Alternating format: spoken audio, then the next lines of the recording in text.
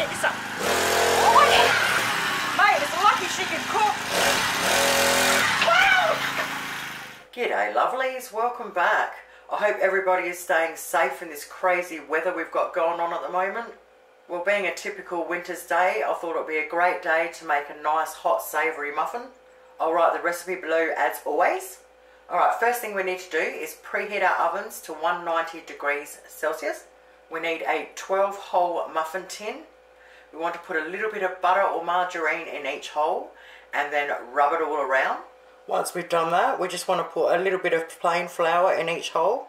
Then you want to take it over to your sink and you want to turn it all the way around, and as you turn it around it coats all of the flour, it coats all the butter with the flour, and then once you've turned it all around and you've got it all coated, you want to get it and bang it on the edge of your sink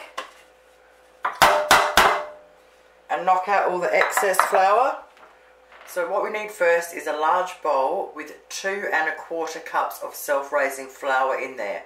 Now, for the first time in a long time, I don't have any self-raising flour. So what I'm going to do is I'm going to turn plain flour into self-raising flour. Okay, so if you've got your self-raising, you're fine. You've got your 2 1/4 cups in there, you're done, ready to move on, okay? If you don't, I've got 2 1/4 cups of plain flour in there. Now to turn it into self-raising flour, you need baking powder. And it's 1 teaspoon of baking powder to 1 cup of plain flour. So I'm going to put 2 1/4 teaspoons of baking powder in there. And now with a fork, I'm going to mix that through properly, and I have now got 2 1/4 cups of self-raising flour. Once we've done that, we now want to get 50 grams of chopped butter. And with our fingertips, we want to squeeze it into the flour and keep squeezing it in all over until you can't see the butter anymore. Once we've done that, we want to add 1 1/2 tablespoons of caster sugar, 3 teaspoons of dry mustard. Now we need 3 teaspoons of dried chives. If you are lucky enough to have fresh chives, I would chop 2 tablespoons and put them in there. Now we want to add 3/4 of a cup of grated cheese.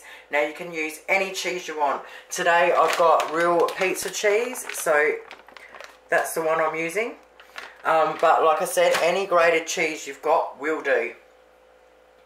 You can even use Parmesan if you wanted. So 3/4 of a cup, in that goes. Alright, we'll just mix that through gently. Alright, once we've mixed that through, put a hole in the bottom. 1 cup of milk.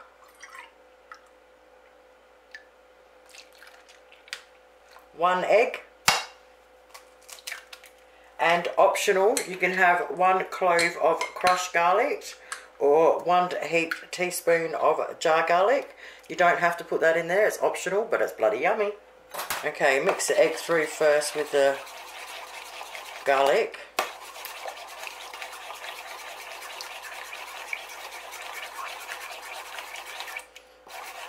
Okay, now we just want to gently mix it in until it's all just mixed through. Okay, once all our dry ingredients are wet, grab our muffin tin. Alright, now we want to fill them up. Now you can have them plain, but what I'm going to do is stuff a couple with cheese, just to show you can stuff them with anything you want as well. So I'm just going to put 1 spoonful. I'll do that anyway. I'll just go by a normal spoon in each one and then keep going so you can get them all as roughly as even as you want. But I'm just going to put 1 spoon in first. I'm just going to stuff these 3 on the end, because they're yummy when you're going to have a few hot right there and then to have them stuffed with the cheese, and then the beautiful plain with the butter as well. And they're no good to eat cold because the cheese will all be hard in them. So if you're going to have some fresh, whack some cheese in them, and the rest of them leave plain. Okay, so to stuff them, I'm just going to spread that out.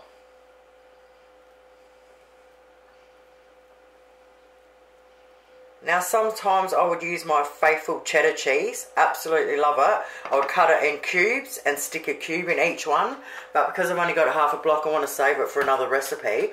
Now if you can afford mozzarella or something, oh, a little block of that in there, amazing. But I have got mozzarella grated cheese, so what I'm going to try and do, I was thinking of this earlier, instead of, if you don't have any block cheese. I'm going to grab a bit, just a pinchful. In camera. I'm just going to see if I can squeeze it together or not. Like if you had proper mozzarella, you'd be able to squeeze it together. Another way to do this easier too is leave the cheese out for a little while, then it's really easy to do it with. Alright, next board. Okay, so we'll stuff those three. And then I'm going to get a little bit of mix and put it on the top and cover it over.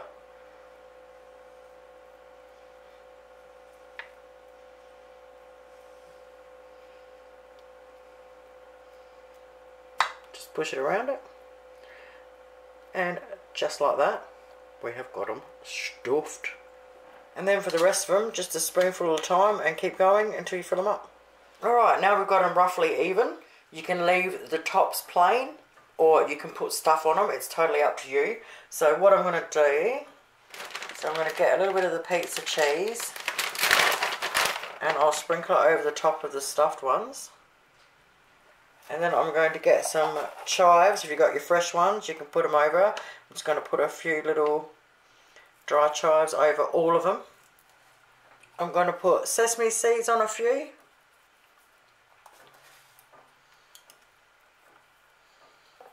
I'm going to put poppy seeds on a few.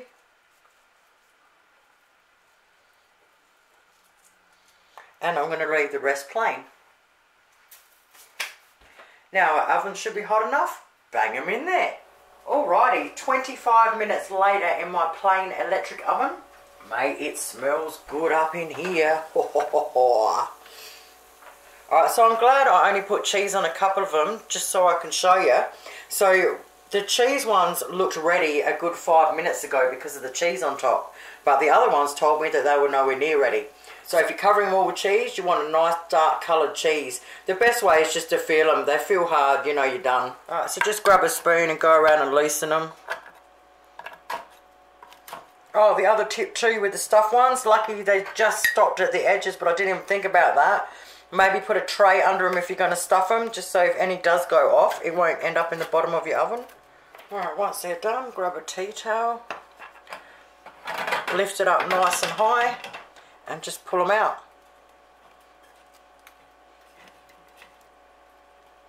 I love the crunch on the outside of these. Oh, these are heaps like the, I think it was herb scones I did the other week. They're heaps like similar but different. Oh my god, they're amazing.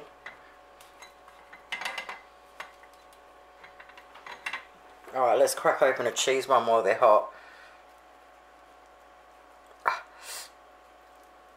Look at this. Are you watching this? Oh my god, mate, that's insanely beautiful. Well, there you have it, lovelies. Stuffed or just smothered in butter. I can't stress how nice these are, eh? You've got to give them a crack. Your whole family's going to love them. Thank you guys so much for watching. Have yourselves a safe and awesome weekend, and I will see you all on Monday. Toodles.